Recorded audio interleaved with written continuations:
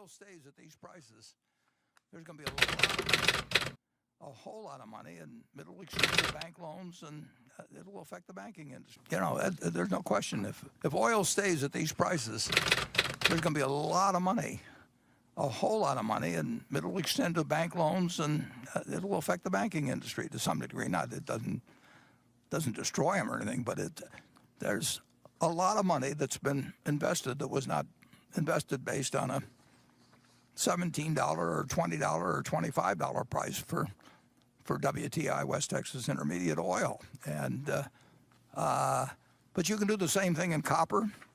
You know, you can do the same thing in some of the things we manufacture. I mean, but with commodities, it's particularly dramatic.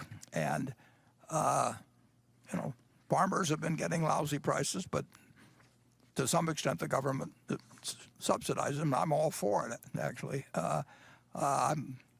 But if you're an oil producer, you take your chances on future prices, unless you want to sell a lot of futures forward. When you buy oil, you're betting on oil prices over time, and there's risk.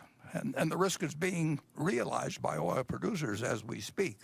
If these prices prevail, there will be a lot of bad loans and energy loans, and if there are bad debts in energy loans, you can imagine what happens to the equity holders. So yes, there's risk.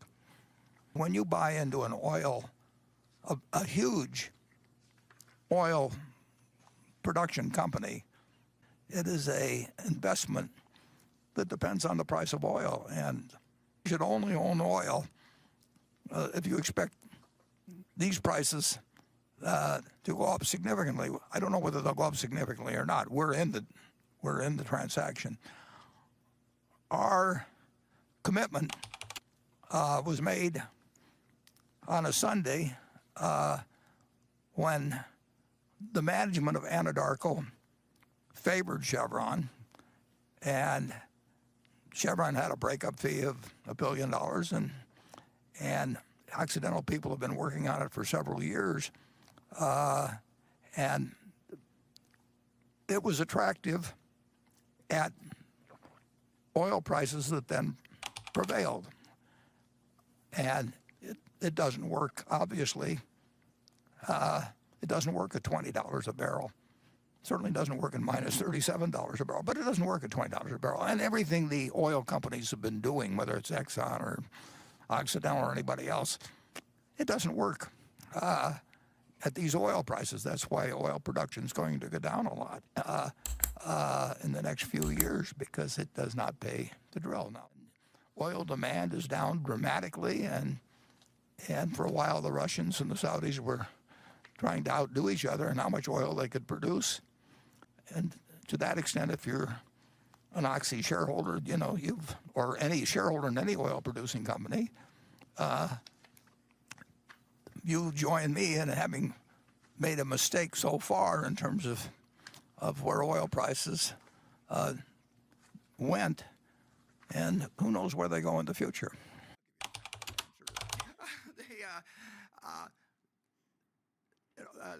I can't remember all the questions that were there, but I would say that people that are on the extremes of both sides are a little nuts.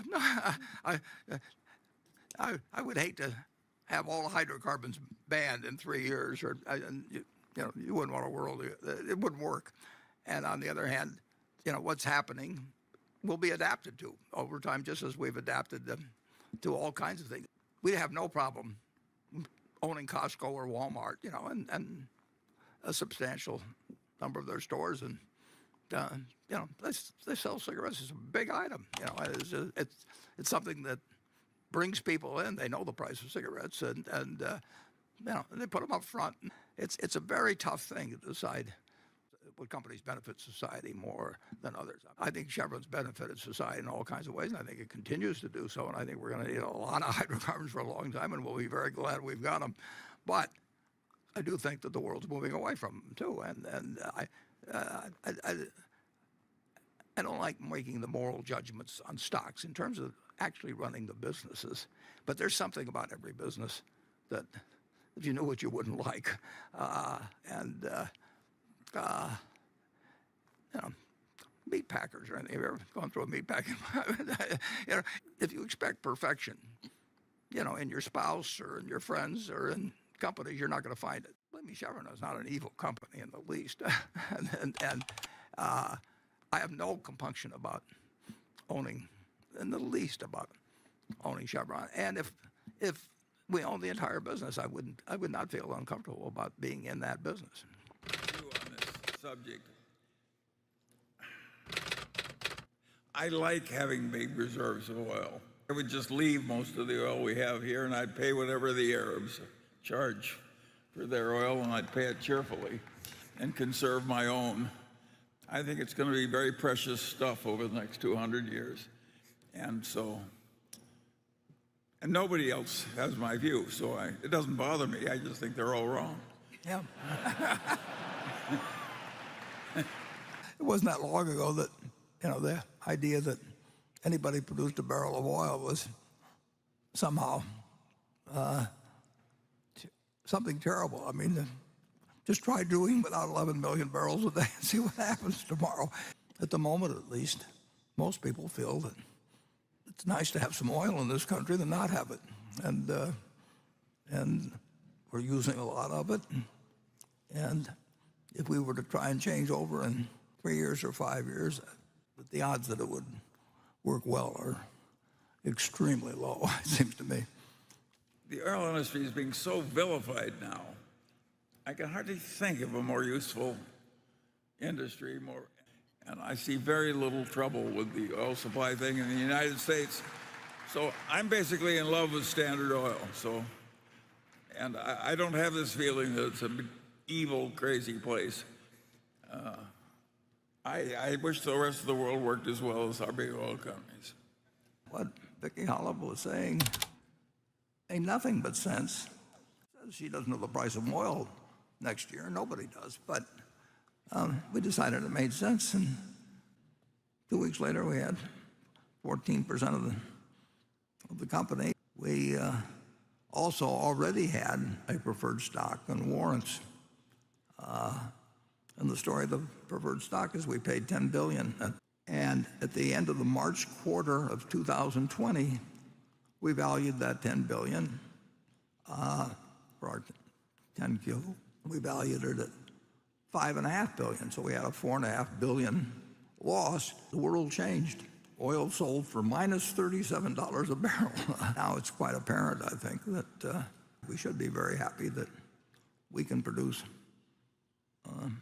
11 million barrels a day or something of the sort in the United States, rather than being able to produce none and having to find 11 million barrels a day somewhere else in the world to take care of keeping the American industrial machine working. It's a different business, in effect. In the United States, we produce 11 and a fraction million barrels of oil equivalent a day, but if shale stopped, I mean, it would drop to 6 million very fast. Well, just imagine taking 5 million barrels a day out of the production. And then we're also taking down our strategic petroleum reserve.